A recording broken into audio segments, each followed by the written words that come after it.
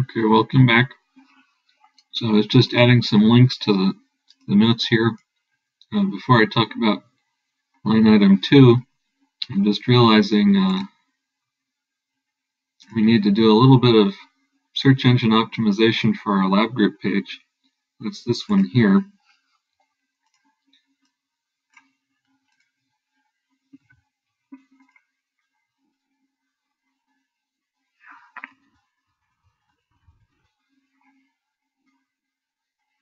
And that's this one here.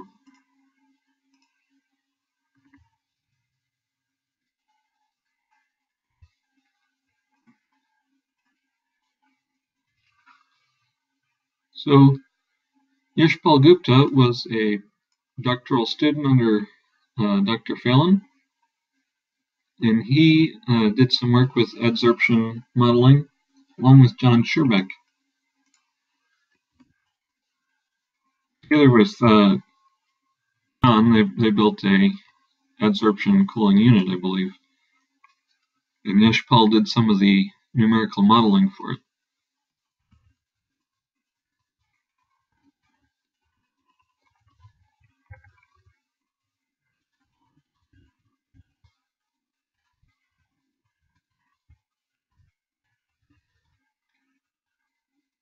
And let me see. So one thing I need to show you is his dissertation.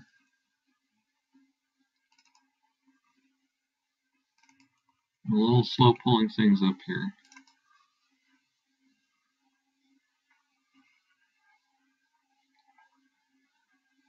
So he graduated in 2011.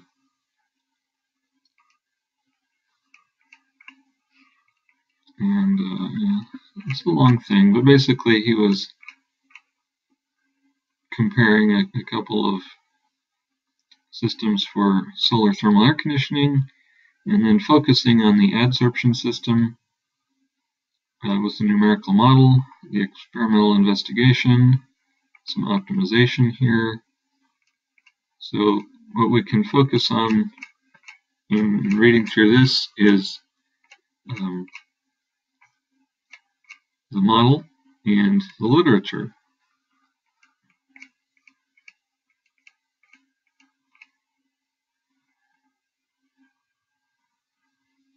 So this is the schematic diagram of the adsorption system as he was seeing it. And there's no major change. This is a 2-bed system, 2 adsorbers. There's a heat source. There's some valves. There's a refrigeration loop here.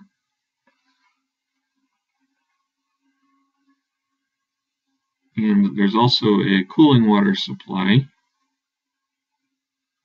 So one can switch these valves and push cooling water through the adsorbers, or obviously you could design the system so that's air, or you could run hot water through this heat exchanger and supply or air some heating fluid.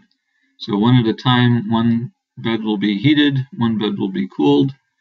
You use these valves and these valves to get well, you can also get refrigerant, so the other pass through this heat exchanger. It's a heat and mass exchanger because internally you'll be evaporating or condensing some fluid. So if you're heating, then you're evaporating and that fluid goes through this loop. Now if you're cooling, then you're going to be condensing the fluid, the gas that comes out of the evaporator. So that's the basic cycle. And what you can do with the controls are when you switch these valves, and if you add more valves, you could add more tanks as well and control them independently. Basically, there's so much time that you spend delivering the cooling supply to a given tank, and then so much time that you spend delivering heat from the heat source.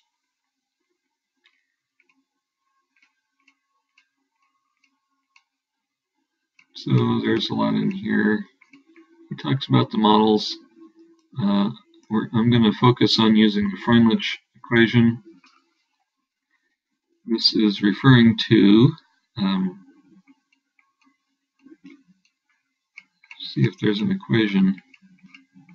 Those equations are models for how much refrigerant is adsorbed in the adsorbent material.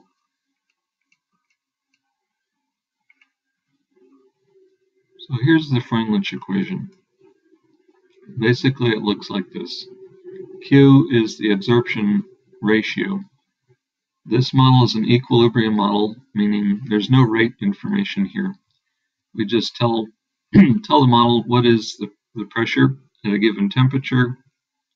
It has a certain saturation pressure. This is referring to the refrigerant at equilibrium between vapor and liquid, the VLE. So this is a thermodynamic property of temperature. This is a state variable that changes over time in the adsorber bed. This is a constant, some property of the adsorbent material, as well as this. And so they're saying if you change the saturation pressure by changing the temperature, and you change the pressure, then you can desorb or adsorb more refrigerant into the silica gel, which is or graphite. But let's assume silica gel, I think, is what he assumed in the model.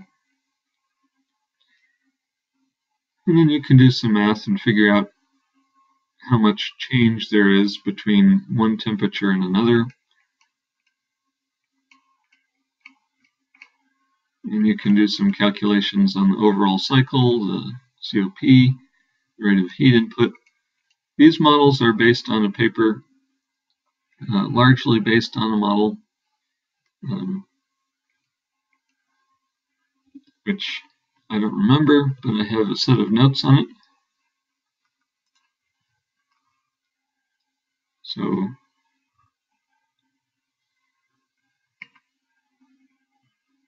I always go back to my notes. Whatever I wrote down is in here. And I kind of wrote this in a chronological order.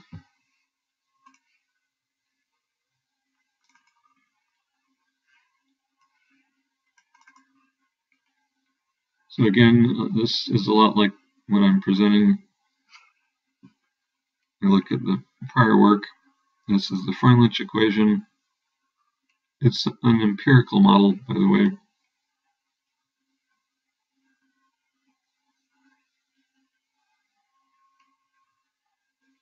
So Cho and Kim have a paper that's referred to in the dissertation in the references in this document.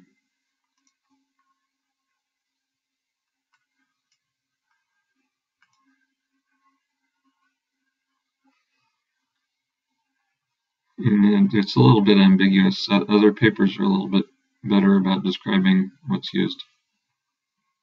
So, where were we? So anyway, this dissertation describes the numerical model that's used, the parameter values that are used in the equations, the operating conditions, and then a comparison of the experiment and simulation. Shows there's a little bit of a discrepancy. And then he goes on to produce some parametric studies here.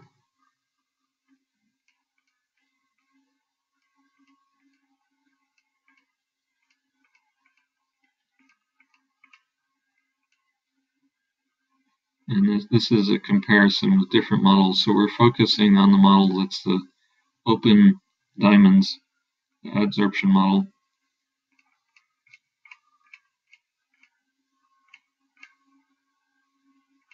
Some nice drawings. There's the experimental setup, which can still be found in our lab. It's been slightly rearranged. There's some different adsorbents and refrigerant pairs.